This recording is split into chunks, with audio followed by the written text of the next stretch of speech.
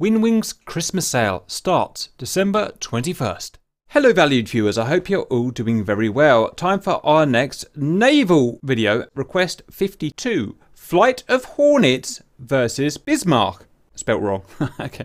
May 1941, the Bismarck was out in the North Sea with Prince Eugen, and they were merchant raiding when the Royal Navy found and destroyed her. It took thousands of Royal Navy crewmen to do this, and literally thousands were lost doing it as well. I think about 2,000 went down with the battlecruiser Hood. So at a vast cost, tens, maybe even hundreds of aircraft involved in hunting these guys down. Finally, they did it west of Brest here, as you can see. They were finally taken down.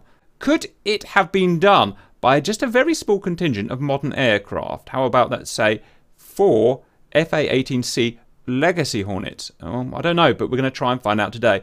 With our more modern technology, we are going to intercept them not near Greenland, but instead up here at the uppermost of their travel, above the Faroe Islands by about 500 miles. And here's our simulation, very simple. Faroe Islands, go north 500 miles, you'll find the Bismarck and the Prince Eugen. The Bismarck was, of course, a fast battleship and very feared at the time. Could have done a lot of damage in the Atlantic merchant convoys, so it absolutely had to be sunk. We've sailed north on our aircraft carrier 130 nautical miles from the Bismarck and Prince Eugen. We're going to launch our aircraft. We need to do two things. One, find them, and two, destroy them. We've got to figure out how we're going to do that. Now, this leads me to a complaint. Lots of these tests we do, and we're unsuccessful. And then you guys, the valued viewers, have a bit of a meltdown and say, why didn't you practice this? You should have practiced this, done it perfectly. No, we are here to test what works and what doesn't work. That's the fun that I gain from this. Testing. Does this anti-missile work? Does this bomb work? And that's what I like to do live. So that's what we're going to do here, guys. So weapons, let's discuss which weapons we're going to use. Now, in an ideal world, I think we would fly above them at 20,000 feet where we would be impervious to fire and drop laser guided bombs. Big penetrating GBU-24s, massive warhead compared to any type of anti-shipping weapon that we can carry, and would almost certainly sink them. However, in the simulation and in real life, it's not possible. It's terrible weather out there. This is the North Sea, high winds, and almost always fog and cloud cover. Even a modern aircraft with a modern T-pod can't look through clouds. So, not possible. What's our next best bet? I guess we go out with AGM-84D harpoons, launch them at 70 miles and see if they do any damage. Are they going to do any damage against battleships with these huge armoured belts, like up to 18 inches? Maybe not these ships, but some ships in World War II, 18-inch armour belts. Okay. We can certainly try it. Can we go out on a first run with harpoons, launch 16 harpoons between us on RBL mode, let them impact, assess the damage. We'll just cheat, we'll just use F10 mode because, you know, we've got limited time to do this. If they've not done enough damage, then we can go out with Mark 84s. That way we can test both theories. Does the F-18 carry a specific bunker buster? Yeah, it has a GBU-24, but you can't use it at its required altitude because it'll be above the clouds. You'll never hit anything. You can't accelerate it into the deck? You can try, guys. You can try. I've never personally tried it, but you're welcome. I might just take Mark 84s because they're going to be just simplest and simple in difficult conditions, which these will be. You're going to be flying in, you know, 40-knot winds probably. Simple's probably going to be the best. Mavericks would work, but I don't think they would do enough damage. It's like a 50-kilo warhead or something on a Maverick. I forget exactly. The E is better. It's got a much bigger warhead in it, but then you're going to have to laser guide it in. Yeah, I mean, hitting with unguided bombs, bearing in mind we've got massive winds and they may dodge. They've got new code in DCS, so when they attack, they dodge. Hitting with Mark 84s. Then again, it's a big battleship. Oh, I just don't know, guys. Why don't we go and do the harpoon attack, come back, land if we can in the wind, and then discuss what we're going to do next. And maybe we'll even change things. That'll work. Sounds excellent. We'll find it with we'll bring a thermal imaging T-pod and we'll bring our air-to-ground radar. So we should be able to find it standby. Okay, we're just getting our guys set up. As you can see, the atrocious weather. Part of these videos that we do are not just to see if you can do these things, but they also give you an impression of what it would have been like in real life. Now, being out here in our Hornets in this terrible weather is a brave thing to do. We're not in massive amounts of danger. These are very reliable aircraft with redundant engines and whatnot. Very unlikely we'd have to ditch in that sea. But imagine in 1940s out here in open-top swordfish with single piston unreliable engines, and you could easily lose your aircraft. And in fact, let me get you a feel. Let me open my canopy if I can. What it sounds like out here. And if you ditch, then in the North Sea you're dead within, I don't know, 30 seconds, 60 seconds. The chance of, in a World War II aircraft, the chance of you being rescued is basically zero. As you see, visibility fog is terrible, as it was in real life.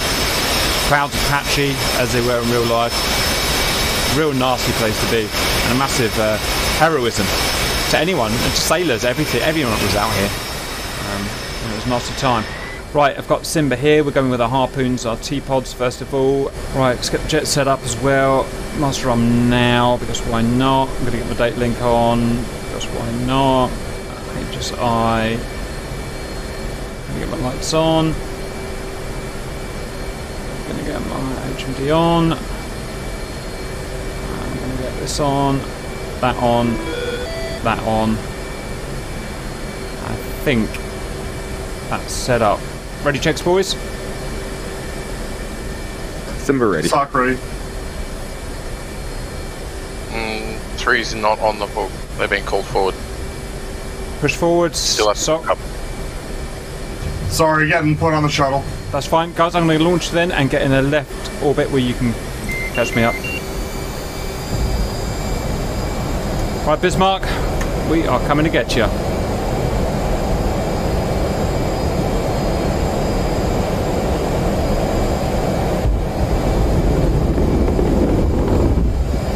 Oh, that wind. That wind. Oh, imagine being a swordfish and doing this. It's mental. Alright, edge ground on. Zip. Get my harpoons warmed up and ready. And wait. Let me know when you're airborne, guys. 2 and 3 are airborne. 4's now getting further direction.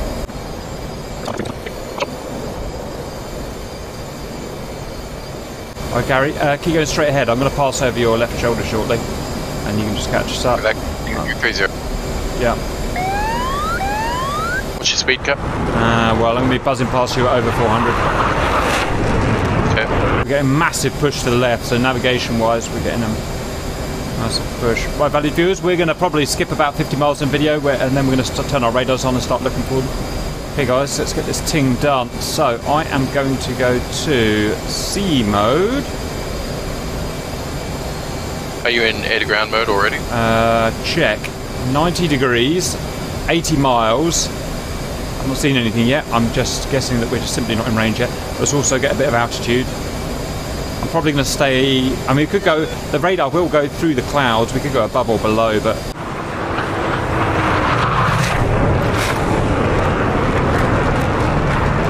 Anyone got any contacts on the AG radar? Negative. Negative. Directions, we're all scanning the same way, but... Okay, we know it's roughly north, so keep roughly north, guys, but change your azimuth slightly. I'm going to stay on about 320, 330, it's just my best guess. But then, imagine how hard this must have been for swordfish. No air-to-ground radar and swordfish, boys. Okay, so we've got yardstick TACAM. We can use that for ranging if we want. Break out to a certain amount of Copy, miles. Tally. Oh! You're going to have to climb. You found it? Right, climbing. Confirm. Oh, what is it? Earth curvature or something? Right, okay, gotcha. Yep, it's my bad. What altitude are you? Hi. Got a... Roughly heading 352. I see it. I was way off course. Tally. I was so far off course. That shows how hard it is out here.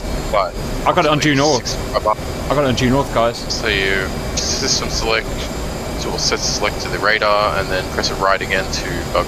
Roger, I've got them locked to 64 miles. What do you want to fire at? Say 50 miles, guys? We'll tell you when you're in range. Oh, so go through all your harm. You're going to need to set RBL individually on each pylon. Yeah, that's annoying, isn't it? And then you're going to want to change your flight mode if you wish. Right, sorting it out now. Right, I am RBL on everything now. Likewise. I'll go medium. I mean, I don't imagine it's going to shoot all these down with its guns, but spread's always... I'm actually going to go terminal pop-up, because I want to try and avoid the armour belts, but maybe you guys just say skim, we'll see what happens. No, that's a good plan. Do you want to launch them now, or should we get a bit closer? What's better for the video? We'll do it at 50 miles, guys. I'm very much in the clouds right now. I'm at 16,000 in between the cloud layers. They'll never see it coming. In range, captain range, 51 miles, preparing to fire. It was simultaneous launch for time on target, obviously. Oh, wow, above the clouds now, brilliant. Guys, we'll be firing on 3, 2, 1, ripple. Bruiser, time 16. Bruiser, time 16. Cap, did the Bismarck have radar? Bismarck does have radar, but it's not. It may not show up on your RWR. And No, I'm just wondering if those guys are about to get busy. very possible. I'm going to set the course for home, guys, and get my autopilot on, and then I'm going to watch. Everyone back to base now. Land at will. Okay, the missiles are on their way. They've got a long way to go. 36 miles. Travelling out about 5,000 feet. So, due to the weather, we'll all be doing a perfect case too, yeah? Perfect is the key word. Probably perfect. SOP, I imagine. Well, I'll apologise in advance for my case one. 23 miles. Okay, so it looks like the course of the ship will be approximately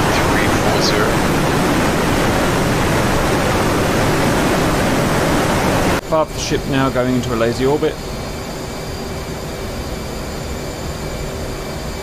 Cap's gonna, Sock's gonna enter the stack at 3,000.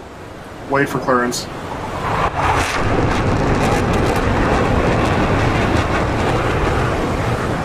Okay, here we go, guys. 16 bruisers. Not quite time on target, but the best we could get. Realistically, 11 miles and closing. Let's see if we've gone terminal. Missiles are terminal. They do have a radar lock, and they are going for ships, which I still can't see even at 10 miles. Oh, the ships are firing. The ships are firing. Not sure that's realistic, but they are certainly firing. I think. Looks like they're going, ignoring the Prince George and going for the Bismarck. Happy with that?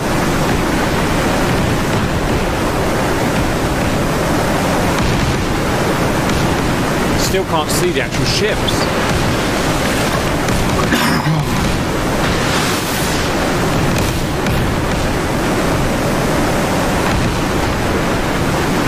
Simba, are you going up and down? Negative, I'll let you go out today. Sock is starting initial.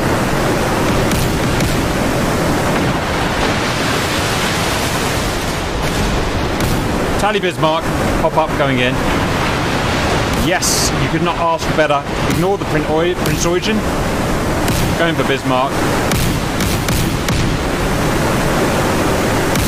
And hit. Amidships! And we're just blowing a great big section of amidships down. Right, now we're cooking on gas, guys. Another hit amidships. Damage, 14%. 28%! Wow, this is going worryingly well. Right, we still got more missiles coming in? More missiles coming in.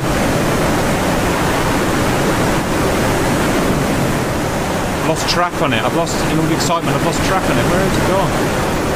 There it is. There it is. She's sinking. The Bismarck is friggin' sinking. How does anyone... I mean, it got a bit confusing with what was going on there. Did anyone see how many shots it took her down? When my fourth one hit, so I hit at 41, Wow. 69, 80 something, and then the kill. 4 harpoons is all it takes to take a Bismarck down. Fast battleship. I'm really surprised by that, guys. I really thought that would have beaten off probably 20 harpoons. Bearing in mind, they're only a 200-pound warhead. It's not a big warhead in there. I would have thought they would just hit the armour belt and just fail. But look, bottom of the North Sea goes the Bismarck. Again.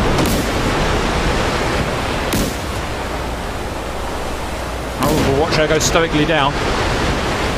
Prince Eugen's getting hit now, guys.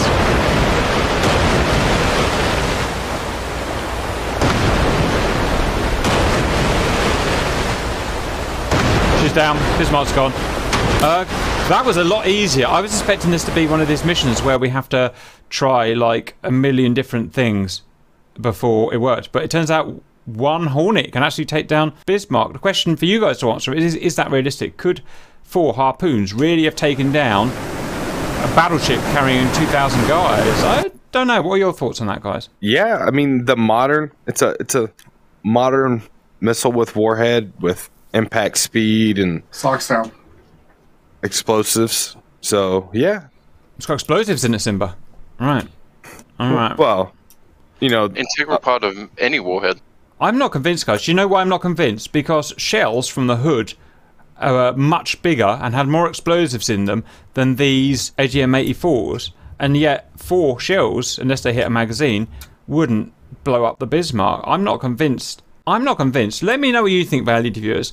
I don't think 4 harpoons amidships would sink a battleship. Well, it wouldn't sink it. I can tell you that right now. Obviously, it wouldn't. But when the health bar goes down, then they just sink in DCS to clear up the map.